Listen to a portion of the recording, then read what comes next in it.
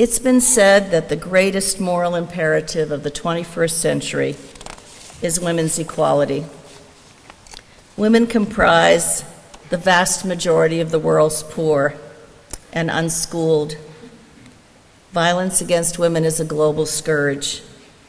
They are still a minority in parliaments and boardrooms and at negotiating tables where peace agreements are crafted, decisions that affect them, but in which they often have no voice.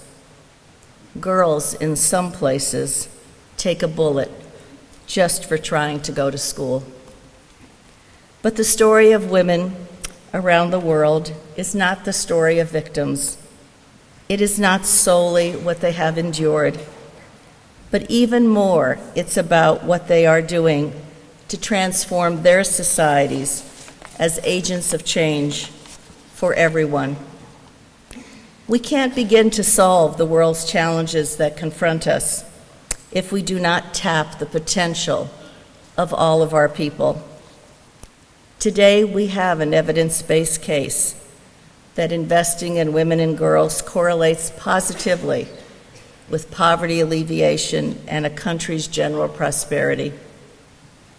Your Nobel laureate chancellor, one of the greatest social entrepreneurs in the world, has shown through his work that even the poorest women, when provided with microcredit and training, can transform their lives. This is not just the right thing to do. It is fundamentally that. But it is also the smart and strategic thing. This is not just about the rising of the women.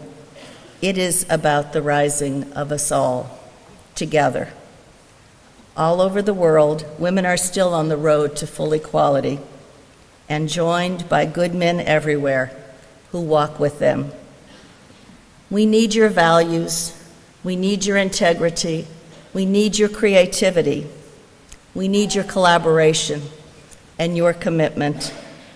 As Gandhi said, we have to be the change we want to see in the world.